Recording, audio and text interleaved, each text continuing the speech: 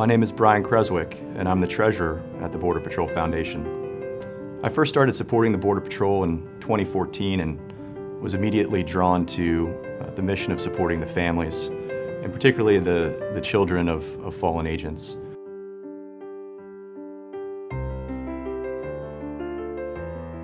The foundation in and of itself comprises of a couple different pieces. We provide first and foremost support to the families of the fallen agents. We also support other financial considerations with other members and employees of the Border Patrol and the professional staff. My name is Brandon Donlin, and I'm the Vice President of the Border Patrol Foundation. Prior to joining the Border Patrol Foundation, I formerly worked for CBP and worked alongside of the Border Patrol agents, so transitioning into a role in the foundation was kind of a natural progression for me to continue supporting the agents on the front line. One of the missions that I'm extremely proud of that the Border Patrol Foundation carries out is our family services mission. When an agent falls, whether that be in the line of duty or off duty, the Border Patrol Foundation provides a check for $10,000, usually within 24 hours of notification of that agent's passing, directly to his beneficiary. Please get a round of applause for all the volunteers that help. My name is Erica Aguilar. I am the surviving spouse for Border Patrol agent Luis A. Aguilar. End of watch, January 19, 2008. This foundation did not exist when Louis was killed. In 2009, when the foundation was started, I quickly wanted to join and make a difference, just like the small board that they had was making a difference.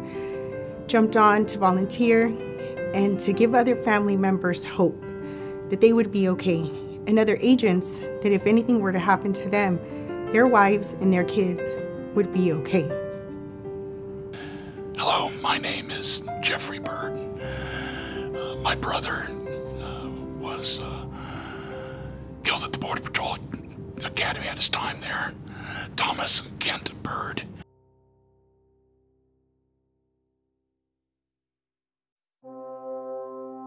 I got notified of it. I was a resident deputy sheriff in Imperial County, California, on the north side of the Salton Sea, a little hamlet called Bombay Beach. It's not exotic as it sounds.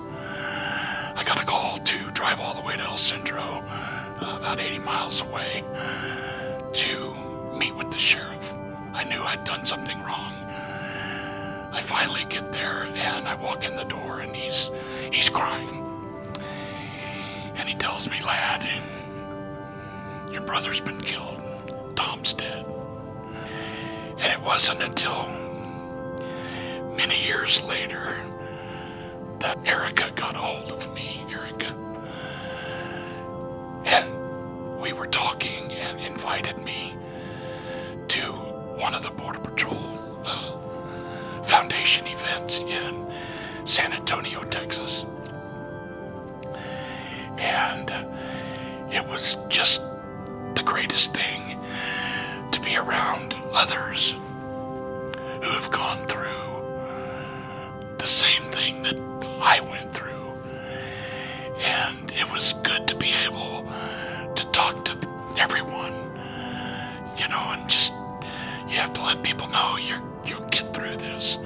It's hard, it's tough, you'll never forget. So God bless those Border Patrol agents out there on the front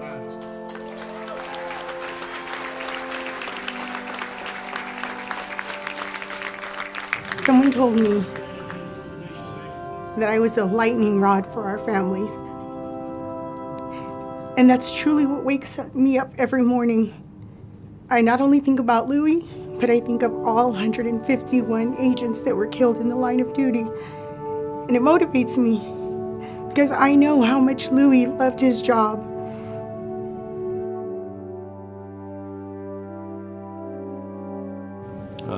Obviously that $10,000 does not fill the void that is created when that agent falls, but it does make life a little bit easier in terms of not having to worry about how the rent's being paid, how the mortgage is being paid, how they're going to buy their son a new suit. how they're going to get their mother-in-law flown in for the funeral, things of that nature. So we provide that immediate support as part of our family services mission. Additionally, a lot of our agents are deployed in very remote areas of the country, and a lot of times medical coverage from the local hospitals is not as great as it is in some of the larger cities. And when those agents get ill or their family members get ill, they have to travel long distances to receive medical care, and sometimes prolonged medical care. Those costs that are above and beyond what their health insurance provides for are also some of those gaps that we fill as part of our family services mission.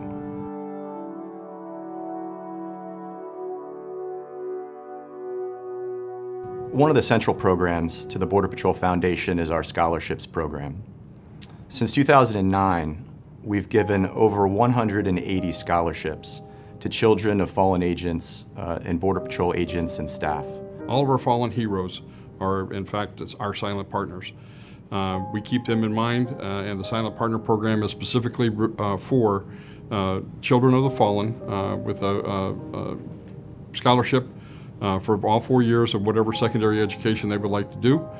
We also have the family services piece, and we're doing other activities as necessary or as requested through the Border Patrol, the Peer Support Program.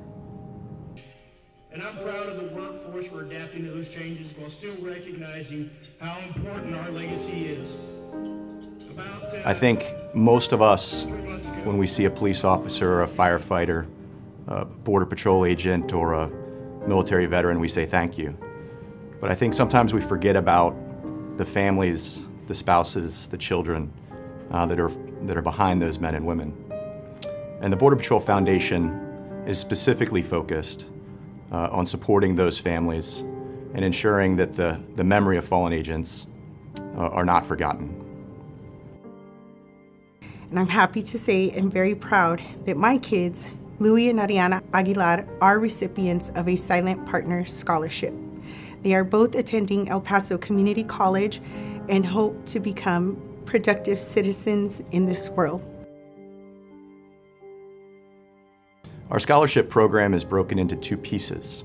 We have the Silent Partner Program, which allocates $25,000 to children of a fallen agent. And then we have a competitive scholarships program, which children of agents or Border Patrol staff can apply into.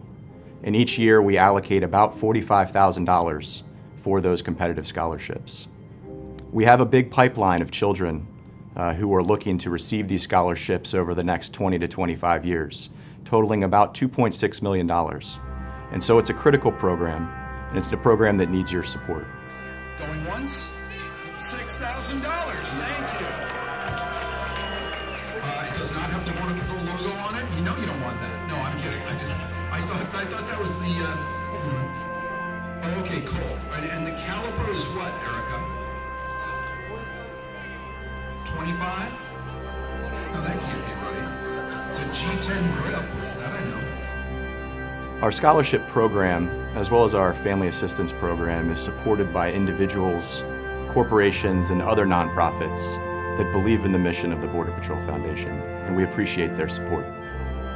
And I encourage you to become passionate and to learn about our foundation and what we do. And I hope that you fall in love with the Border Patrol Foundation, just like Louis fell in love with the Border Patrol to protect America's nation's borders.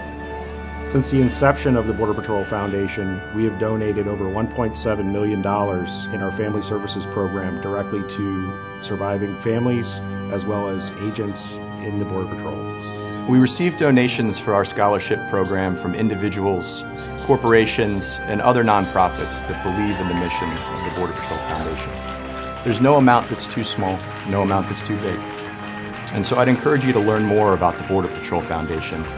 Check us out online, come to one of our events. You can find out all the information that you need to know at www.borderpatrolfoundation.org. $25,000 there, $25,000. I'm like Oprah, $25,000 there.